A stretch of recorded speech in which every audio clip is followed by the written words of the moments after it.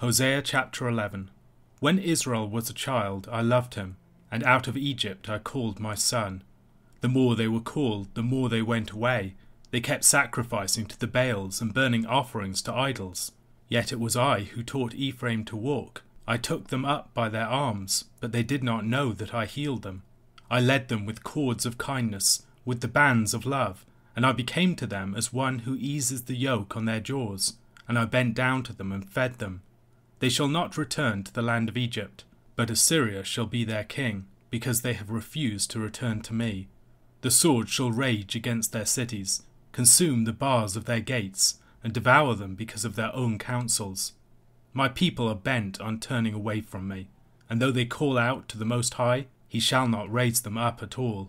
How can I give you up, O Ephraim? How can I hand you over, O Israel? How can I make you like Admah?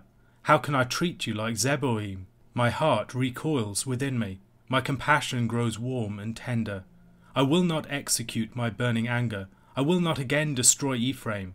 For I am God, and not a man, the Holy One in your midst, and I will not come in wrath. They shall go after the Lord. He will roar like a lion. When he roars, his children shall come trembling from the west. They shall come trembling like birds from Egypt, and like doves from the land of Assyria. And I will return them to their homes, declares the Lord. Ephraim has surrounded me with lies, and the house of Israel with deceit. But Judah still walks with God and is faithful to the Holy One. Hosea chapter 11 is one of the most poignant and well-known chapters in the book, not least because verse 1 is quoted in Matthew chapter 2 verse 15, in reference to Jesus' sojourn in Egypt with his parents as a child. The question of whether this section closely relates to the one preceding it will help us to determine whether we should render the first clause as temporal, when Israel was a child, or causal, for Israel was a child. Although Joshua Moon argues for the latter casual understanding, most other commentators adopt the temporal understanding. Jerry Huang hears both senses. Judgment will come because Israel is the Lord's son, but the verse also recalls the specific time of the Exodus and the love of the Lord for Israel his son demonstrated within it. The story of the Exodus is a story of the Lord's dealing with Israel, his firstborn son. Exodus chapter 4 verse 22. Thus says the Lord, Israel is my firstborn son. The Lord brought his son out of the womb of Egypt in the Passover and in the deliverance at the Red Sea. Israel was then swaddled, nursed, and led through the wilderness, being taught how to walk.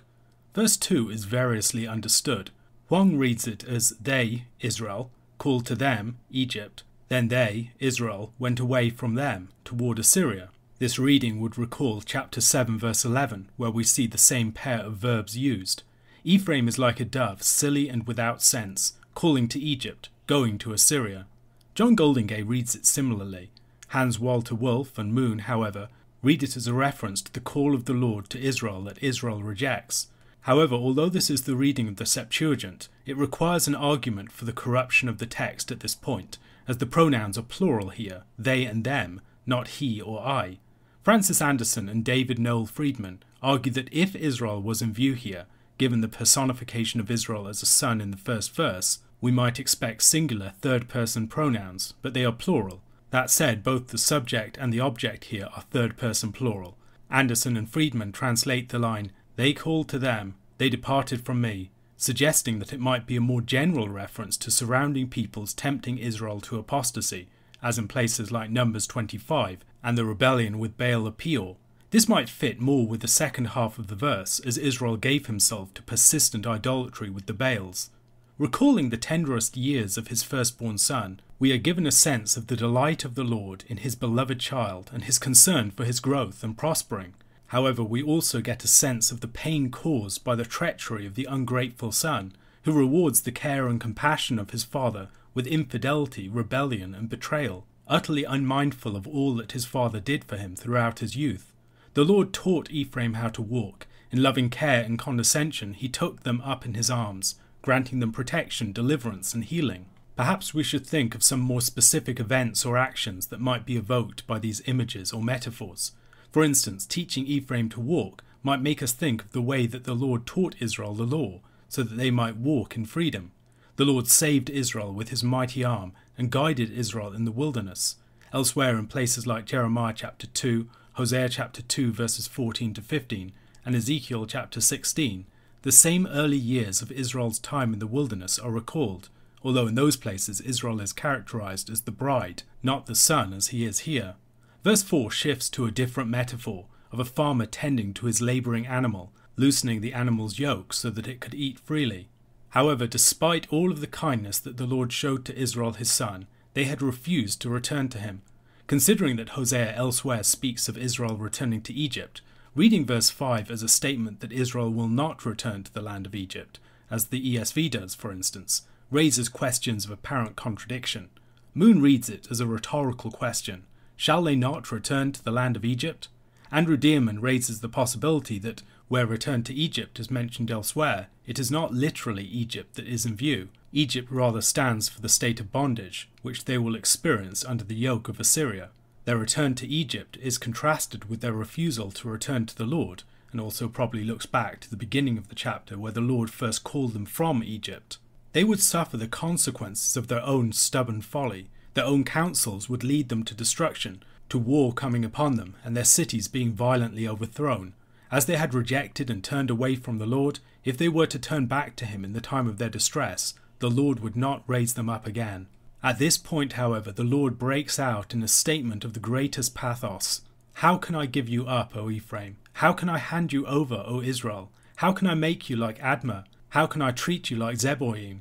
My heart recoils within me. My compassion grows warm and tender. Is the Lord relenting from the judgment that he has declared in this chapter and elsewhere in the book? No, he isn't. But out of his deep love for Israel, as he sends them away from the land to the land of Assyria, it will not be their final end. It will not mark the conclusion of his dealings with them. His voice will still call to them while they are in exile. Admah and Zeboim were two of the less famous cities of the plain, along with Sodom and Gomorrah. While the nation of Israel would be overthrown, the Lord would not make a final destruction of them in the way that he did with the cities of the plain. He is bound to his people in deep compassion. Even as they're stubbornly and egregiously rebelling against him, his heart still yearns in compassion for his wayward son. On various other occasions in Scripture where we see the Lord asserting his deity, it is in reference to the certainty and the power of his judgment. Here, however, the deity of God is demonstrated in his mercy and grace for his rebellious son. Even the most loving human father would have given up on Israel long ago, yet Israel's stubborn persistence in rebellion is only outmatched by the Lord's stubborn persistence in his mercy. Earlier in chapter 7 verse 11, Israel was described as like a silly dove going towards Egypt and Assyria. Now, however, when the Lord roars like a lion, his children will return to him from Egypt and Assyria like trembling birds. The trembling suggests that those that return will have finally learned to fear the Lord. The Lord would once more give those who returned a home within his land. Verse 12, the final verse of the chapter, should probably be read more with what follows. The second half of it does present problems. The term used is not usually used in a positive sense, and in a few verses' time Judah will be spoken of quite negatively. The claim that Judah still walks with God and is faithful to the Holy One might be something of a stretch. Moons suggest that we understand it as follows. Judah still strives with God, with the Holy One, who is faithful. The faithfulness here is not Judah's, but the Lord's. A question to consider. Matthew quotes verse 1 of this chapter in chapter 2 verse 15 of his Gospel. There he claims that the word of the prophet is fulfilled in Jesus coming from Egypt. How might we connect Israel as God's son, called from Egypt, to the story of Christ as God's son in Matthew's Gospel? John chapter 12 verses 20 to 50. Now among those who went up to worship at the feast were some Greeks. So these came to Philip, who was from Bethsaida in Galilee, and asked him, Sir, we wish to see Jesus. Philip went and told Andrew. Andrew and Philip went and told Jesus. And Jesus answered them, The hour has come for the Son of Man to be glorified. Truly, truly, I say to you, unless a grain of wheat falls into the earth and dies, it remains alone. But if it dies, it bears much fruit. Whoever loves his life loses it, and whoever hates his life in this world will keep it for eternal life. If anyone serves me, he must follow me, and where I am, there will my servant be also. If anyone serves me, the Father will honour him. Now is my soul troubled, and what shall I say? Father, save me from this hour? But for this purpose I have come to this hour. Father, glorify your name. Then a voice came from heaven, I have glorified it, and I will glorify it again. The crowd that stood there and heard it said that it had thundered. Others said, "An angel has spoken to him." Jesus answered, "This voice has come for your sake, not mine. Now is the judgment of this world. Now will the ruler of this world be cast out. And I, when I am lifted up from the earth, will draw all people to myself." He said this to show by what kind of death he was going to die. So the crowd answered him, "We have heard from the law that the Christ remains forever. How can you say that the Son of Man must be lifted up? Who is this Son of Man?" So Jesus said to them, "The light is among you for a little while longer. Walk while you have the light, lest darkness overtake you. The one who walks in the darkness does not know where he is going. While you have the light, believe in the light, that you may become sons of light." When Jesus had said these things, he departed and hid himself from them. Though he had done so many signs before them, they still did not believe in him, so that the word spoken by the prophet Isaiah might be fulfilled. "Lord, who has believed what he heard from us? And to whom has the arm of the Lord been revealed?" Therefore they could not believe. For again Isaiah said, "He has blinded their eyes and hardened their heart, lest they see with their eyes, and understand with their heart, and turn, and I would heal them." Isaiah said these things because he saw his glory and spoke of him. Nevertheless, many even of the authorities believed in him. But for fear of the Pharisees they did not confess it, so that they would not be put out of the synagogue. For they loved the glory that comes from man more than the glory that comes from God. And Jesus cried out and said, "Whoever believes in me believes not in me, but in him who sent me. And whoever sees me sees him who sent me. I have come into the world as light, so that whoever believes in me may not remain in darkness. If anyone hears my words and does not keep them, I do not judge him, for I did not come to judge the world, but to save the world. The one who rejects me and does not receive my words has a judge. The word that I have spoken will judge him on the last day. For I have not spoken on my own authority, but the Father who sent me has himself given me a commandment, what to say and what to speak. And I know that his commandment is eternal life. What I say, therefore, I say as the Father has told me." John chapter 12 verse 20 tells us of some Greeks who had come to worship at the feast of Passover. The exact identity of these Greeks is not entirely clear. Perhaps they were part of the diaspora, or perhaps they were actual Gentiles. I think it's most likely that they were actual Gentiles. These men come to Philip from Bethsaida in Galilee and tell him that they want to see Jesus. Why do they come to Philip? Philip has a Greek name. He comes from a region, Bethsaida in Galilee, where there is a lot more interaction between Jews and Gentiles. Someone who perhaps was more distant from the elites and as a result would be more approachable. Philip then goes and tells Andrew, and Andrew and Philip go and tell Jesus. And this movement, when they're going, spreading news, going from one to another and moving towards Jesus, is reminiscent perhaps of what we see at the end of chapter 1, although working in a different direction. The movement here is towards Jesus rather than going out to tell others about him.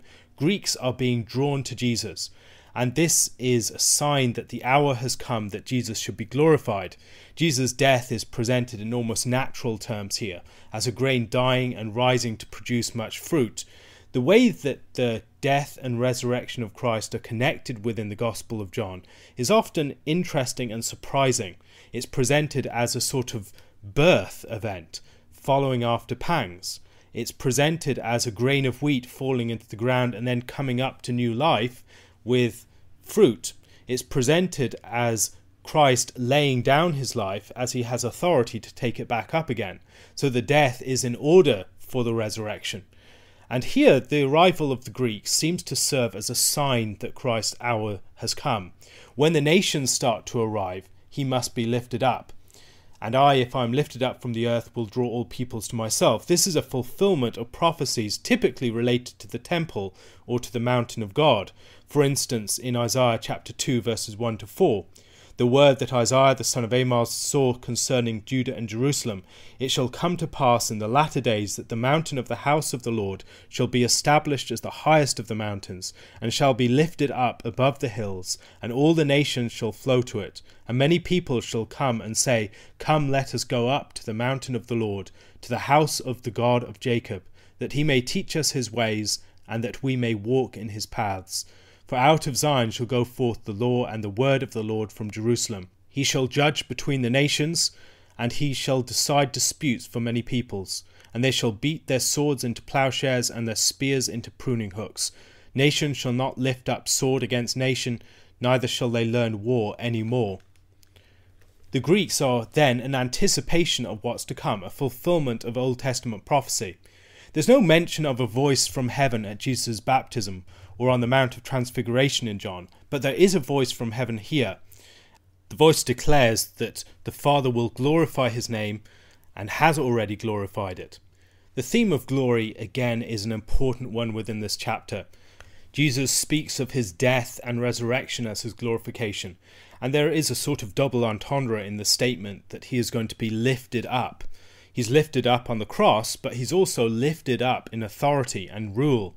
And that connection between the death of Christ and his exaltation is particularly distinct within the Gospel of John. You do not see that to quite the same extent in the other Gospels, where there's a movement down and then up, whereas in John, the lifting up occurs at the cross itself.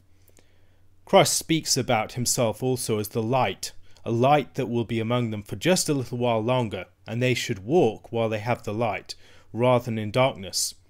Having Jesus with them at this point, it's important that they believe in response to him. And Jesus goes on to speak about the failure of people to respond in reflecting upon the prophecy of Isaiah. Lord, who has believed what he has heard from us, and to whom has the arm of the Lord been revealed? This is a verse from the great chapter 53, a chapter which is often used to reflect upon Christ from the Old Testament. He then brings them back to perhaps one of the most classic texts within Jesus' ministry, within Isaiah, referring to Isaiah's prophecy in chapter 6 and the fact that people have their eyes blinded, hearts hardened, they cannot see with their eyes or understand with their heart. The Gospel of John tells us that Isaiah said these things because he saw his glory and spoke of him. Now, whose glory? Spoke of whom? It's referring to Christ. What is the glory that he saw? Well, in chapter 6, it's the Lord high and lifted up. It's the Lord whose glory fills the temple.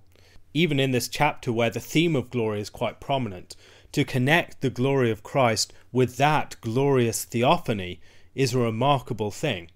What is being said here is that Jesus is the one that Isaiah saw high and lifted up. In some ways, in the Old Testament, we see Christ as a silhouette, a figure who is presented in these great theophanies. We can see Ezekiel's vision in chapter 1, or the vision of Moses in chapter 33 and 34 of Exodus, or this event that John recalls in Isaiah chapter 6.